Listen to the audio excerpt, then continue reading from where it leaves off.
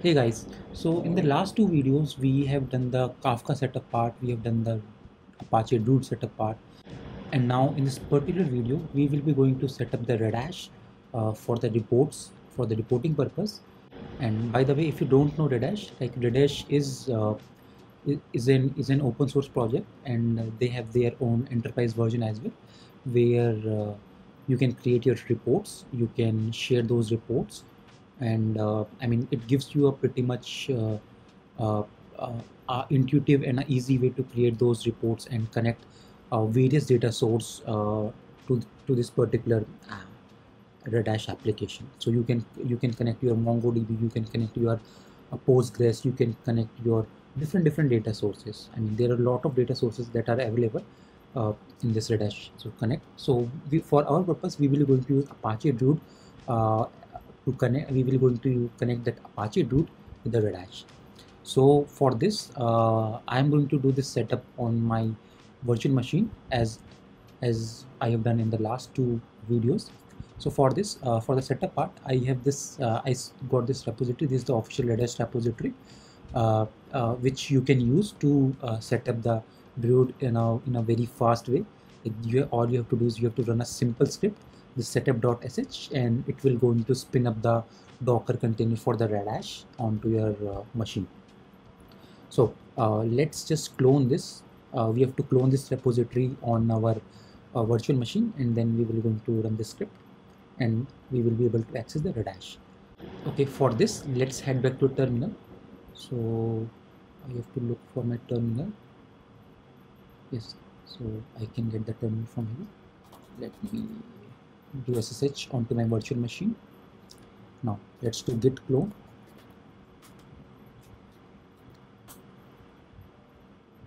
Okay, great. The repository has been cloned. If I do docker ps, I should be seeing my all the services running, like my Kafka is there, and my Druid is also there. So everything is there. Now we can go inside this repository that we cloned, setup, and all we have to do is I have to run this setup.sh. Okay, I have to give the executable permission chmod +x setup.sh. Let me clear this, and let's run this setup.sh.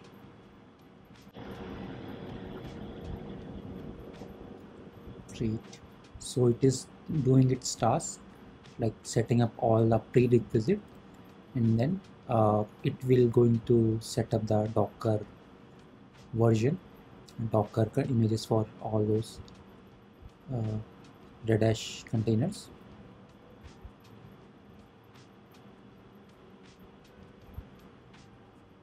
So this is the very first time I'm running this Redash setup into this particular machine. That's why like it is doing all this stuff.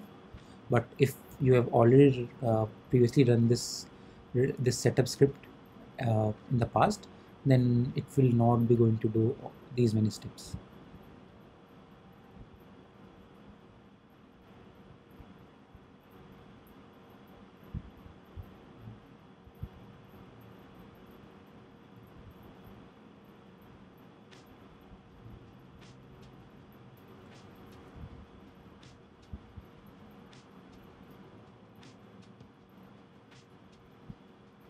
Okay, so it downloaded the docker compose.yaml file, and now it is going to start those docker services, docker containers. So it is pulling the images, and then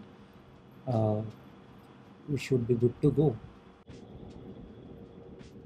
And by the way, there is one like uh, there is one thing that you have to keep in mind while running the script, that this script makes some modification to a bash rc file, and if you don't revert those modifications, what will be going to happen is that in future, if you try to run any docker based application using a docker compose, it will be going to add some prefix, Redash prefix, and as well as it is going to point to that Redash file. So every time, even if you try to run your docker compose file, it will be going to run its this Redash docker file. So I will show you that part, like where you have to do the modification in order to revert back your that bash RC file.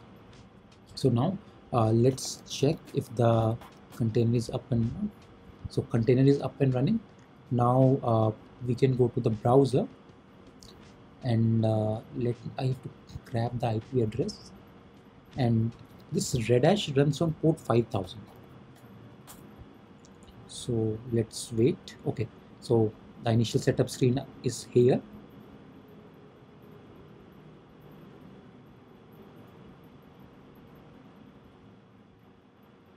And now let's provide those details, like the name as admin, email as admin@admin.com, and the password as 123456. Organization name you can give anything. I mean giving org.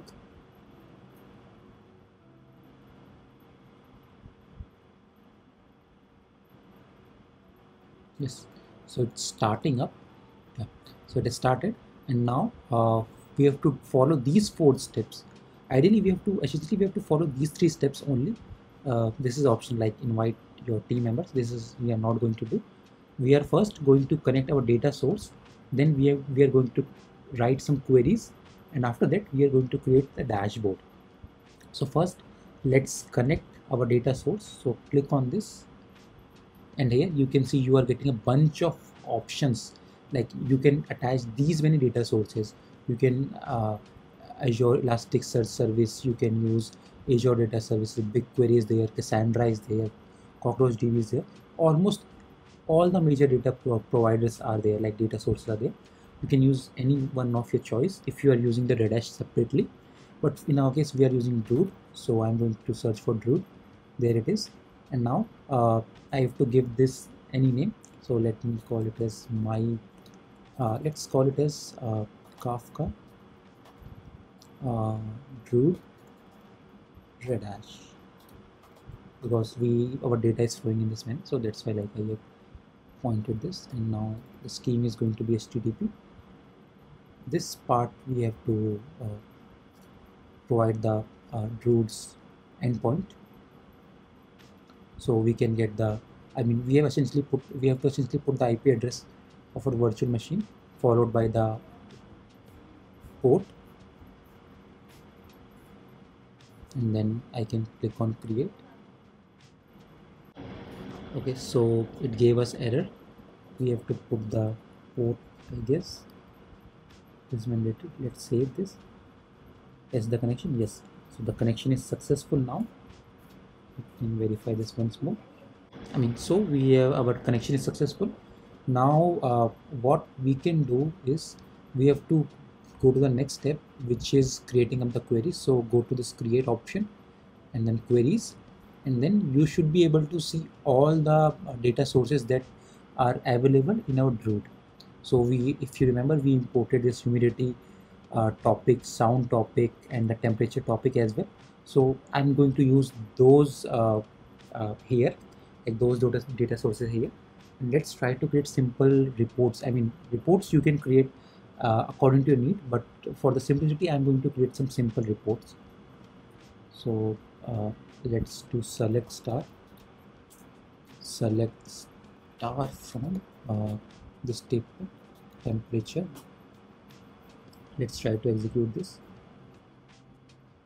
Okay, we got the data, we got the records, and now we can, to create the graph, we have to click on this visualization, click on this, and it will open this editor, in where you can provide your details here.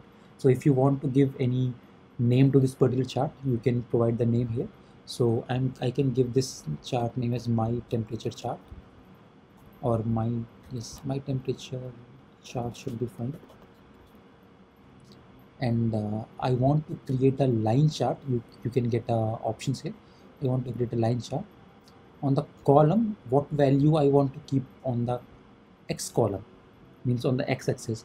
So I want to have my time on the x-axis, and on the y-axis I want to have the values. And we are getting this data a bit messy. let's do a group by, and let's do the group by using the devices. Yes, so we were having 5 devices on, not 5, 6 devices onto our system. So that's why like we are getting different colors for each and individual device. And now normalize to percentage value. No, we don't have to normalize. Click on save. Yes, so this visualization has been saved. Now in the similar way, let's create a visualization for the humidity and the sound as well.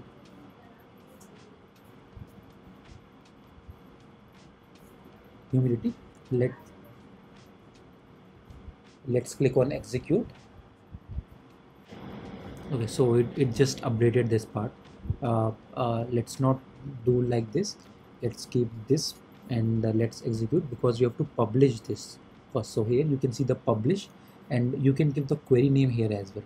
So for, let me give this as temperature query, temp query for temperature, and let me just save this, and let me just now I think, yeah, this has been published now. Yeah, this is published now. Let's create the dashboard now for this particular query. So click on this dashboard, and I can give this dashboard as IoT dashboard, because we are simulating the IoT workflow. IoT dashboard, and here what I can do add widget. I can select my query, and then I can choose my chart here. I want to show the chart, not the table. So if I click on this chart, uh, this should be added here, and I can just make this a bit bigger. Yeah, this seems fine. Now click on done editing. Let's publish this as well. So now let's create the queries for other uh, topics as well, other tables as well. So select star from, I want to select star from humidity. Execute this. Okay, and let's do one more thing. uh, let's do this from here. For this part, let's create a different type of chart. Let's create the what let's try to create the area chart. Let's see how that looks. So on the X chart, I want to have my time. On the Y chart, I want to have my values. But and we have to do the group by as well. So this gives an area. Yes, this is also fine. Now we can click on the save, and let me just actually I have to modify this as well. So let's try to modify this as well.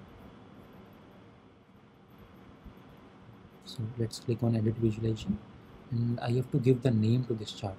So I want to give this name, I want to give humidity as a name. Humidity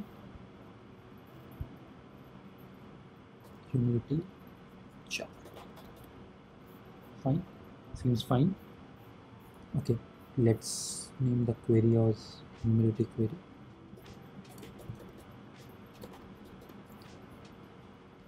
Spelling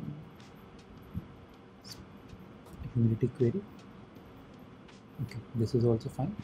So now we go to the dashboard. I don't want to create a new dashboard actually. I want to go to the dashboards, and let's click on this favorite so that it should be available here. Let's try to add that chart to this dashboard. Go here on the 3 menu, click edit. Now we can add this new query. So I want to do humidity query, and then I want to show this humidity chart.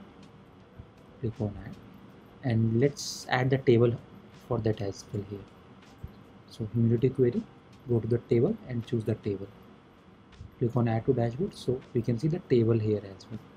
Let's reduce the size of this, possibly if that is available.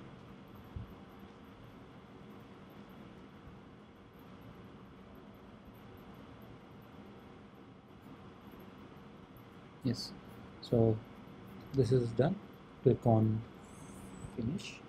Yeah, So this is done. Now you can share this URL with, you can share the URL for the reports to anyone, and they can simply able to view view these reports without any login or anything. So if you click on this allow public access, you will be going to get this address. Just copy this, and if you open this onto the new browser window, you should be seeing that we can see the data here. We are getting the data here. You can do the refresh as well. I think the refresh is kind of available from here only. Yes, the refresh can be done from here. If you want to get the latest data, you can do the refresh here. So that's all for this. We have completed the entire flow of this whole video series. That was we started from setting up that Kafka, and then we ingested the Kafka data to the Apache Druid, and simultaneously our client application was generating data on the different Kafka topics, and those data in the real time was consumed by the Druid applications. And from there we set up the Redash, and then in the Redash we are able to use that data from the Druid, and then like we created those reports, and then we can share those report links with anyone. So that's all for this. I will see you in the next video.